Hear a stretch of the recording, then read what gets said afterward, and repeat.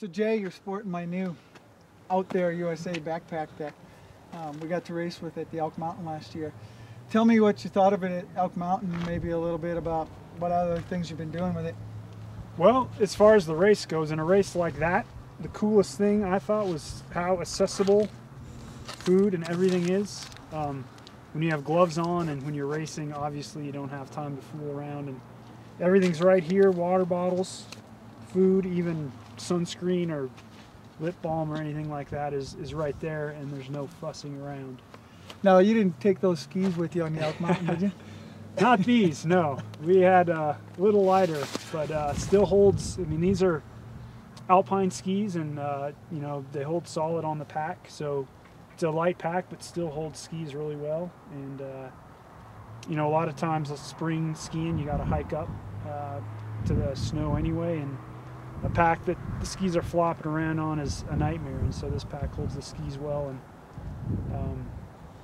everything's right there. About what do you think of it for other applications like backpacking? Yeah, it's actually great. It's light to where you can use it even if you just have a windbreaker or something. It's not like a great big bulky pack. It packs away really well if you have a small load, and it has a lot of capacity. You could do a light overnight with it, and so it's kind of like a couple packs in one, where it doesn't matter how much you have in it, it rides really well.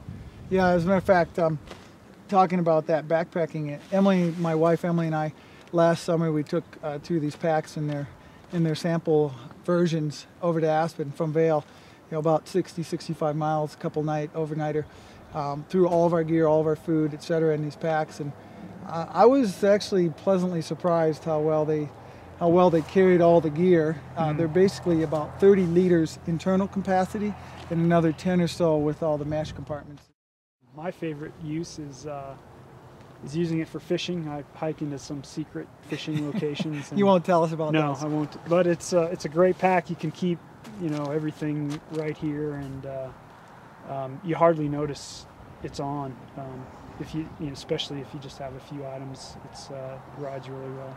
Awesome. You know, I was talking about last year when I went over to Aspen with my wife with these things. I noticed that we tried to keep the weight down as much as we could in any area we could, and we only had one layer of padding in the shoulder straps, and after, you know, a day or more out there with the packs on our backs, 30-40 pounds, we felt the weight effects, and so we actually doubled the layer on the shoulder section of these straps of the padding. So I think that's been a nice little... Feels great. So where did you have everything for your overnight? Obviously you have the straps on the bottom now. Yeah, I didn't actually have this setup on there. I added this after the fact. My son used it with one of his buddies in a couple nights, overnighter in the Gore, and he said, "Dad, you know, put some straps on the bottom so you can put the sleeping bag or the tent or whatever on it." And I thought, well, I'm trying to keep the weight down, and less straps the better. So I came up with just a couple little attachment points that you can put some webbing onto, and that's an easy system. You know, anybody that's going out there can just grab a couple webbing straps and put on a tent, sleeping mat, sleeping bag, whatever in there. And Jay, one of the other things that's kind of unique with this package, you turn a little bit here, these load lifter suspension straps, you can grab them from overhead there and tighten your pack up to whatever tension you'd prefer, either bringing the weight further forward or allowing it to hang back more, depending upon where you're most comfortable with it. And then we also have little tensioning straps around the waist belt. The waist belt's independently free floating within the pack, but this enables you to tighten it up and again stabilize the weight of the pack around the hip belt without necessarily having to do it through tightening the waist belt around your waist, excuse me. Depending how much load you have and so forth. Exactly. This here is actually a stowable mesh helmet flap, and it actually unclips from a couple little D-rings here.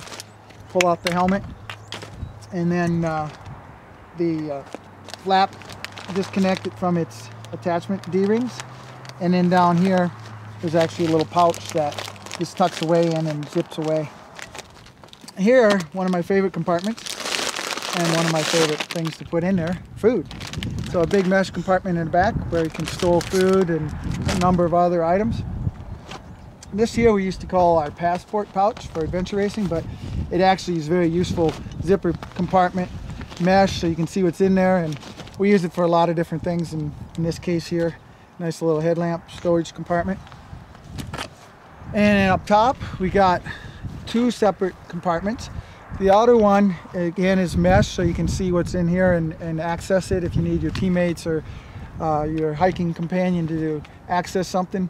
You can just easily turn to them, as I have Jay here, and various items you can stow away in there. I like it a lot for items like the GPS and the spot here, because you need to be able to pick up the satellite signals.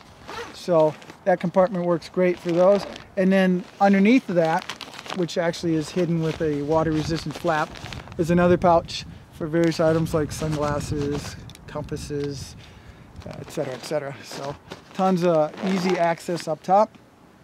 And then on the side here, these are actually straps which double as compression straps, stowage in this case for a sleeping mat.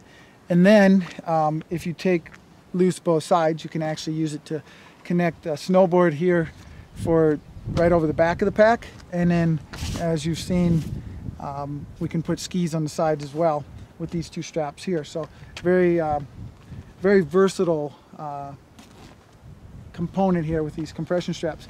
Here we have a couple of equipment straps, ice axe loops. In this case here, the ski poles are attached through there, and then a little bungee attachment to secure it up top. And then on this side we have the standard ice axe loop, just simple, easy detachment, and out comes your ice axe. So pull that out of there. And then again, some more mesh compartments. Here's some crampons, first aid kit stowed up here. Again, your compression straps, so you can tighten the pack down if you want to compress the load a little bit.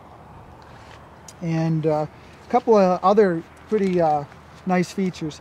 Here, a couple of color-coded zippers. The gray one here allows you to access a flap, which is actually just a storage flap where we can put in various items. I like to keep hats, some gloves, easy accessible items that I want to be able to manage access to quick and easy.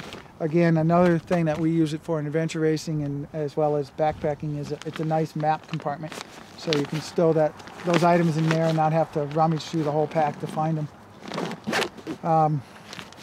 Another zipper that I'd like to point out, which I'm very fond of this feature here, and again, this is color-coded yellow to let you know, hey, this is where you get into your main compartment of your pack, so you don't have to access through the hood, and you can get to whatever your items you have stowed in the main compartment. So again, pretty user-friendly feature there with that storage compartment.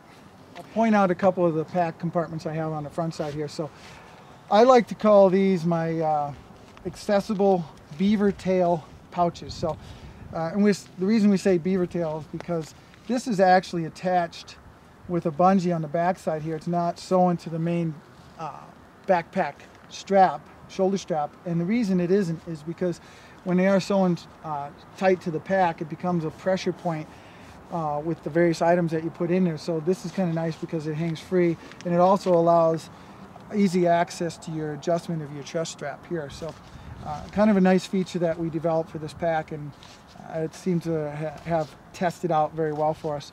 So anyway, you got a couple of duplicate pouches on both shoulder straps.